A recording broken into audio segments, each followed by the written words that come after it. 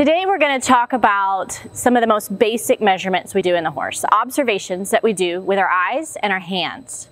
In order to take care of horses, you really have to understand what's normal. There's no way to recognize disease if you don't know what that horse should look like when he's having an average healthy day. There are three key variables that we routinely use to quantify the health of a horse.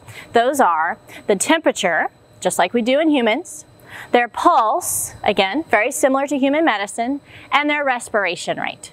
Let's go through each of these measures and talk about what we need to use and to observe using our hands and eyes in order to decide if our horse is having a healthy day or not.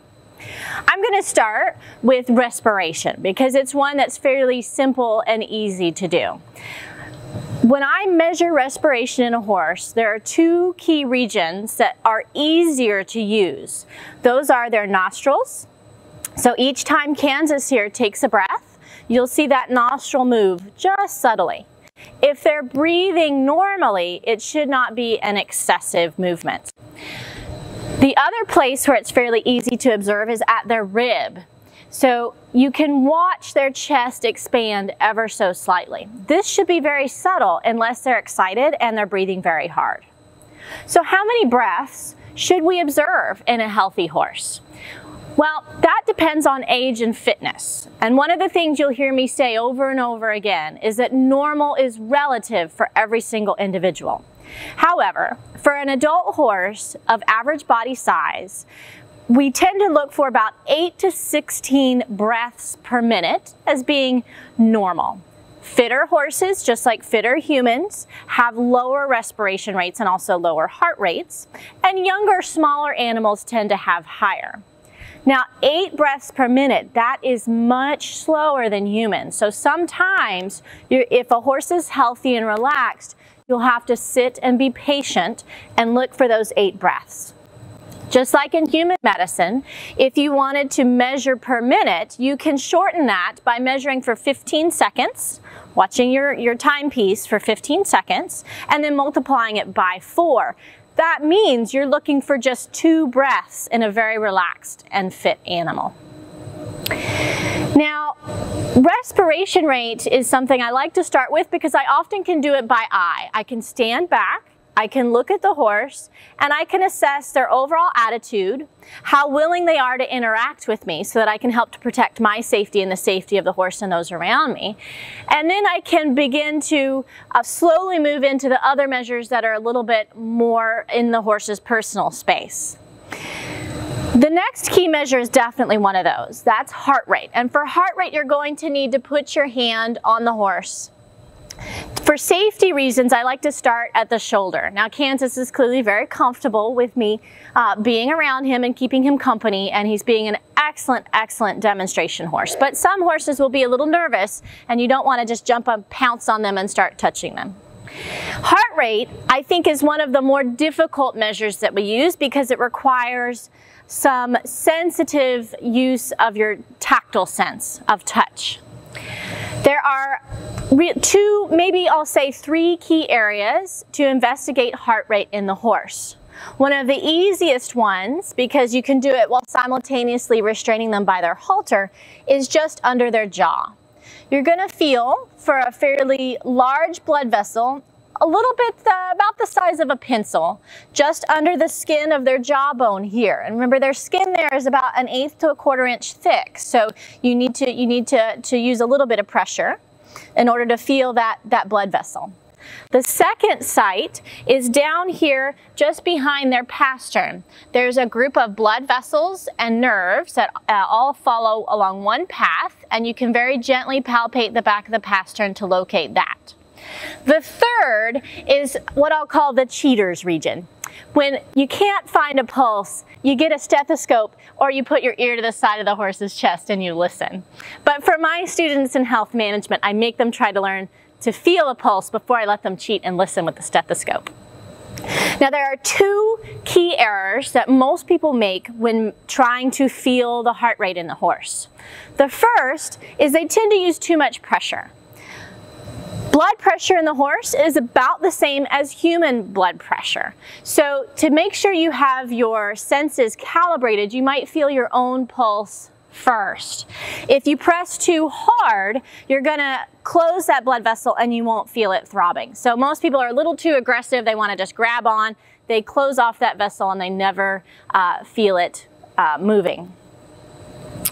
Now, the second common challenge students have when trying to feel heart rate is that they tend to not be patient enough. So let's talk about average heart rate in the horse.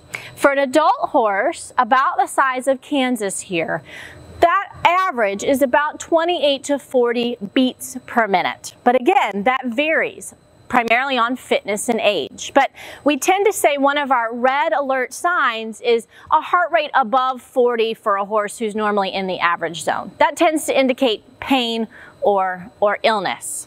Now, that 20 to 40 beats per minute is well below your human average, which is typically about 60 beats per minute. That means when you go to feel that pulse, you really have to slow down, be patient, and wait.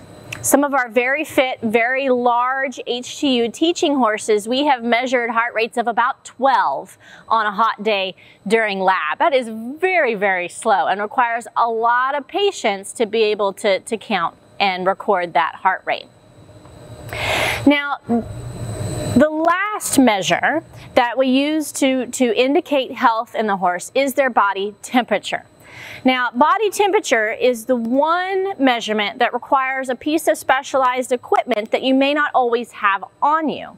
However, when you're managing horses, it's always a good idea to use the senses that you have regularly and observe them as often as you can to form an idea of what is normal for that horse. And then, if you begin to suspect trouble, you can go and seek whatever tool that you may need to do the temperature. So when using other ways of observing temperature in the horse, one of the best places to check is just around their ears. If you gently touch their ears and feel them there where the skin is thin, if their ears are very hot, then you might say, maybe I better check their body temperature. You can also just take a finger quickly and put it just in the corner of their mouth. Their body temperature on average for a healthy horse is around 100 degrees. Pretty variable, again, based on age, fitness, and environment. Horses are fairly comfortable with changes in body temperature. We tend to freak out anything different from 98.6 and we're like, oh, I'm getting ill. But with horses, that can vary quite a bit based on the individual, their level of activity, and their environment. So when I'm feeling for a normal body temperature on him, if he feels warm, slightly warm to my touch, that's okay, because he should be a little warmer than I am. But if he feels alarmingly warm, or warmer than he is on most days when I walk by his paddock and just give him a pat, then I'm ready to bring in our additional tools. Again, the key to using these three measures, temperature, pulse, and respiration, is to do it regularly so that you have an idea of what is normal for each individual horse. Horses can be subtle when they're in trouble, and it's important to try to address that trouble as quickly as possible. So if you have a good concept of what's normal for each horse, you can be a proactive manager of your horse's health and try to catch problems before they arise. Okay, so I just told you that temperature is one of those things that requires a specialized piece of equipment. That happens to be a thermometer. Now, we're super lucky these days that we have these inexpensive, rapid digital thermometers because they really decrease the amount of time you have to be in the potential kick zone of a horse. But if you only have a mercury thermometer, that's fine. Just remember to shake it down and then to have a little piece of string on the end just so that you don't lose it. More often, you're going to drop it on the floor, have it break, and have a mercury spill. But the barn myth is that it can disappear into the horse. Not impossible, but more often that you break the glass. So when you're using a digital thermometer, if it's a barn thermometer, you always want to make sure that the batteries are fresh. You'll turn it on, wait for it to calibrate, and then it will say it's ready to read. Now, in the horse, The most accurate location we have readily available to take a temperature happens to be rectally. And horses can be a little shy about allowing you to work around this region. So make sure that you have a hand on the horse, you're at the end of their visual range, so they need to know where you're at, and that you touch them to let them know what's going on. Now, when we're ready to take the temperature, we can gently pull the tail aside. I like to pull it towards me. You can also potentially just lift it so you can see a little better. I'll try to lift it for the camera here. And then you're going to insert the probe of the thermometer about 1.5 inches. Now, if you have lube handy, that can make life a little more comfortable. If you don't, there's all sorts of things like human spit that can be used in a pinch. So I'm going to very gently place this into the rectum. Now, the rectum on a horse is going to be the orifice that is closest to the tail. I have to mention this only because students have been confused occasionally with the hind end anatomy of horses. So we're going to choose the orifice closest to the tail. Our thermometer has beeped, and as it turns out, Kansas right now measures 98.7 degrees. He's feeling very human, very chill. We would only be concerned if Kansas's temperature went well above 100.